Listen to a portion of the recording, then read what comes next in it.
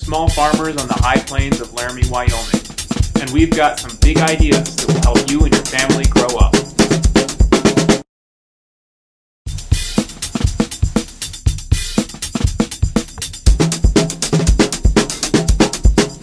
When you're thinking about the type of fish that you choose for your aquaponic system, you want to be careful to match the fish to the location, to the environment, to the resources you have available. So if you're in Australia, you're going to naturally pick a different type of fish than you will if you're in North America.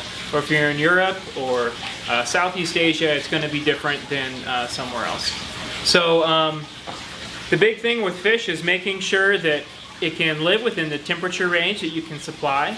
It's making sure that you have feed to feed it, you've got some kind of feed resource. And just making sure that it's not invasive, it's something that you can legally use in your area. So these are all kind of important things to consider. Here in Wyoming, we use Nile tilapia. Now, is that the best choice for this area? Probably not. But it's what we started with, so it's what we've got now. It's just cheaper and easier to continue with Nile tilapia than to transition to some other type of fish.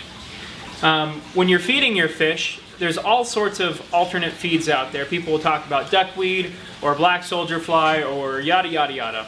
The reality is if you're going to do a large operation, you're going to end up using some kind of commercial fish feed.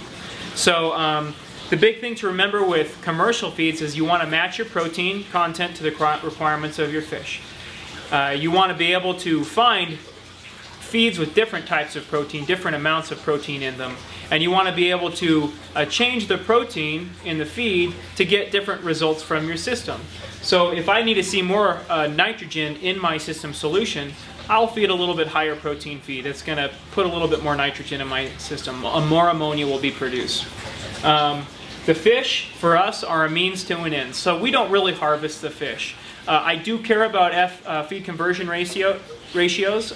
They're still important.